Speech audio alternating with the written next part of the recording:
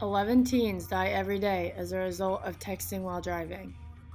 9 in 10 teens expect a reply to a text or email within 5 minutes or less, which puts pressure on them to respond while driving. There's a party tonight.